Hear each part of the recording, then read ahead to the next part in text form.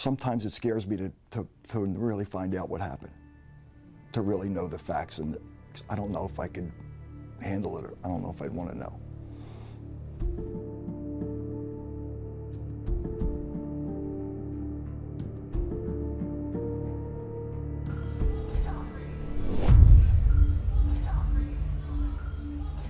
Walked into, I don't know what, just nobody on South Street saw anything.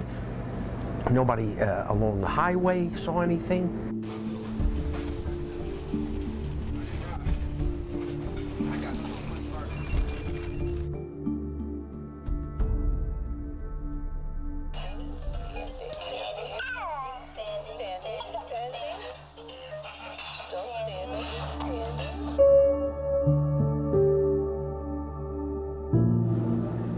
Is there anything you would want to add to maybe encourage people to come forward? If anyone has any information about my dad, please. I just need him back, please.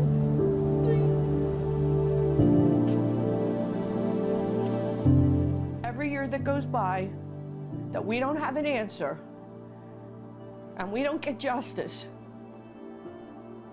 it's just agony. It's just agony. I'm confident that it was a murder, that there was foul play. I just can't understand who would want to hurt her. I think a lot of people out there know. Do you believe, as Christine said, that people know? Mm-hmm. Yes. Somebody knows, or you think? People know.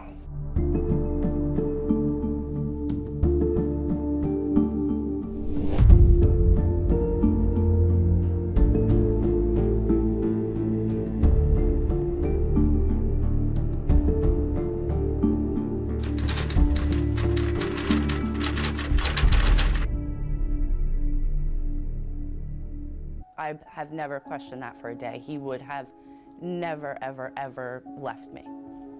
There was nothing in my sister's past that would cause her to disappear off the face of the earth. She was just a really kind, sweet woman. And for the life of me, I can't understand how there could be such evil out there to want to destroy something so beautiful.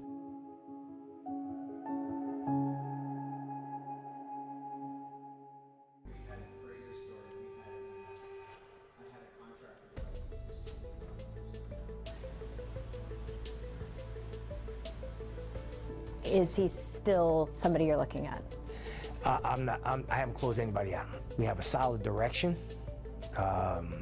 We have a lot of information. I might have that silver bullet or that golden nugget. So new information, solid leads. That's what the FBI is saying. It feels like we've been tasked with telling people something that they should act on. Imbo and Petrone in the city of Philadelphia, everybody knows this case. And the FBI is saying they believe somebody, not just somebody, but people know what happened. People know what happened. It was Saturday, right? So February 19th, it was a cold day, very, very cold day. It was unseasonably cold. This was that busy bar, Abilene's. Today, it's a vacant Thai restaurant.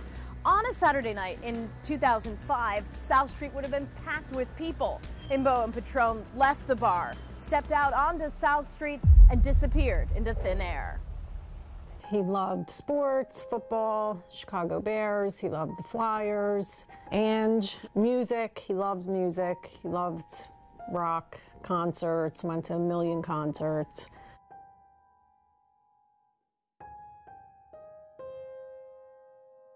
He worked there every single day. He loved, you know, being with his mother and father every day. Some of my best memories were him at the bakery. He was a very hard worker.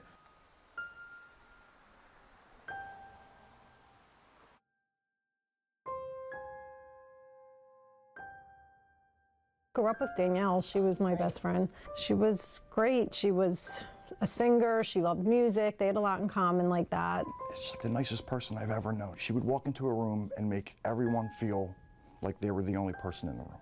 Just one of those people that never had an enemy, always was loved by everyone.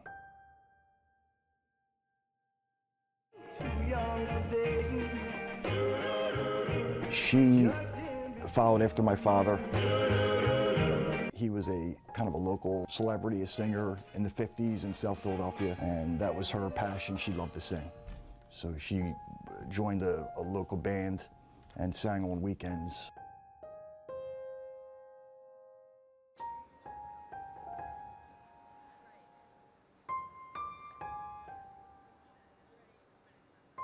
At that time when she was going through the divorce with Joe, you talked about that a little bit, right?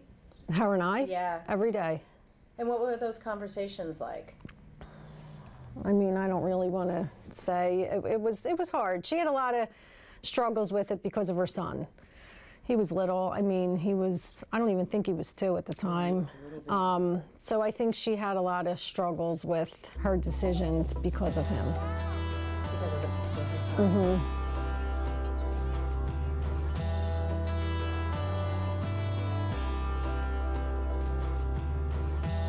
Going through this divorce was horrible for her. She was down to 85 pounds, chain smoking, wasn't sleeping.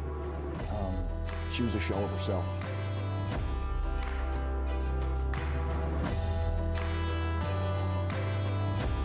I mean, they knew each other forever, so it wasn't like, I just think they just started, you know, talking again. And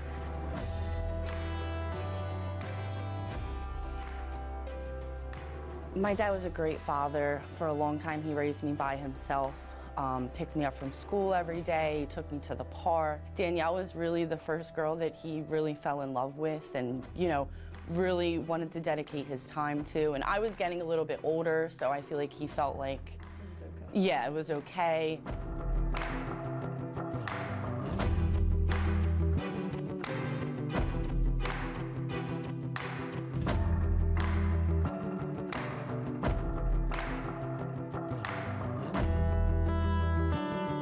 So it was his weekend, and he went out to a family gathering out in Toms River.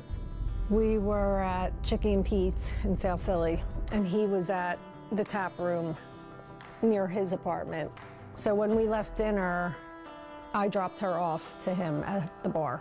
How did that happen? How did they? They were talking through our dinner. I don't know. I was going back to New Jersey. I had work the next day. I spoke to them a few hours later. My brother wanted me to come back and go out with them and come back. We're going to a bar, and I was like, no, I'm already in Jersey. I'm not going to come back. And she got on the phone. I talked to both of them, and that's how I knew where they were going. Otherwise, I don't think anyone would have known where they were going.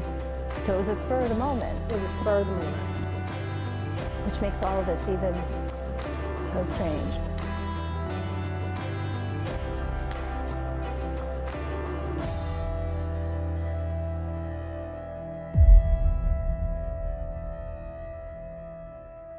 They left the bar, happy. No situations, no incidents. Nothing that we uncovered indicated any kind of altercation or anything at Abilene's. That February night was very, very cold. In fact, Petrone boasted to a friend inside the bar that he'd found a parking spot close by, but nobody knows where that parking spot was. And to this day, nobody's come forward to say they saw the couple getting into Petrone's truck or anything else out of the ordinary.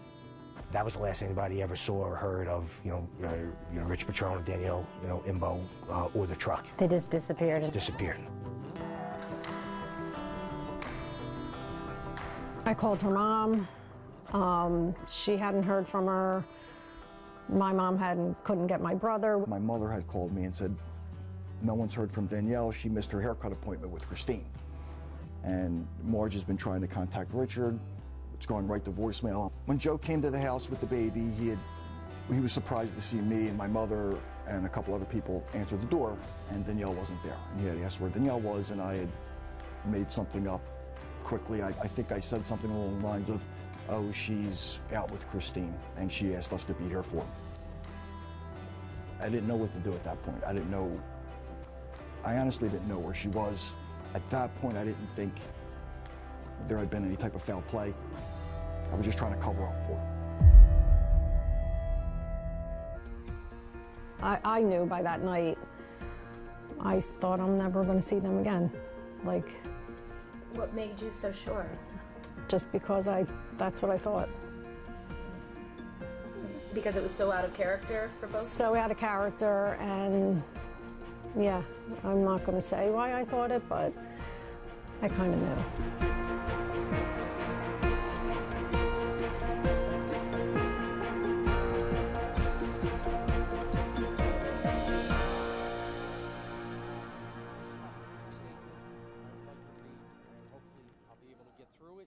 A 3,000-pound truck and 2 individuals do not simply disappear without a trace. 363 days ago, Danielle Imbo and Richard Petrone Jr. left South Street and then vanished. But to keep the mystery surrounding their disappearance in the public's eye. The FBI and half a dozen state and local law enforcement agencies have been pursuing this case. But the FBI said today that this is by no means a cold case. They and the truck disappeared without a trace. The 13th anniversary of the disappearance of her son Richard and his girlfriend Danielle Imbo. Her son needs her. Richard's daughter needs him. And we're just begging for anyone, for any information, please. Please. All of our lives have been taken from us, and we don't know now how to live each day without them, without knowing where they are, without knowing what happened to them.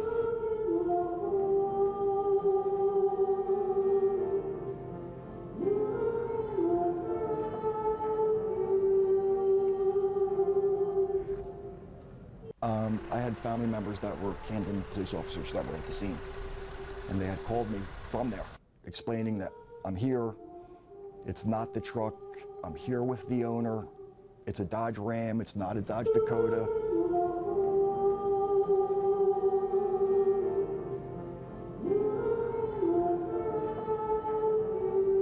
I found nothing in either of their past that that would have warranted, you know, what happened, them disappearing. Absolutely nothing on either one of them. They weren't involved Rich was a knock-around guy, hardworking, raising his daughter. Danielle, same thing. Talk about Joe Imbo, and he did take a polygraph at the time. Is he still somebody you're looking at? I haven't closed anybody out. I haven't discounted, you know, anybody. I can't until, you know, I got the definitive details, evidence, and information that I need to say this is what happened. Like we did show that Joe Imbo was not in Philadelphia or Mount Laurel based on the information available, you know, at the time. That he was in fact out in Toms River. So he had an alibi? So he had an alibi. He had an alibi for where he was, yes.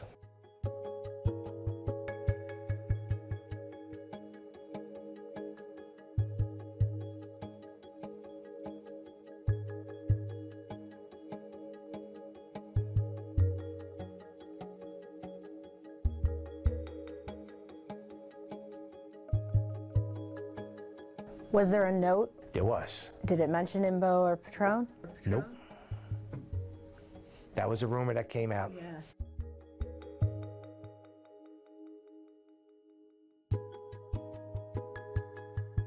Anthony Rodesky.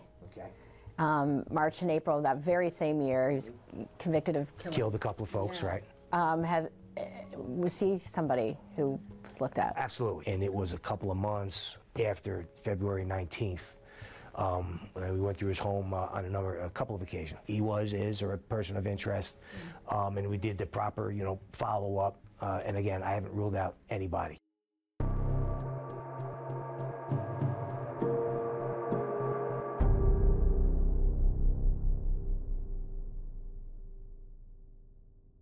Could just be random.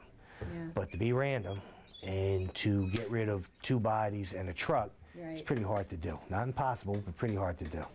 Around that time, there was a lot of car theft. Car theft, chop shops, you know, you got a shredder, you know, in South Philly that's shredding cars. There's all kinds of ways to get rid of trucks with people who know how to get rid of them. Right. But for a random crime to have occurred, you'd have to have somebody who knows how to make that happen and has those connections, which is possible.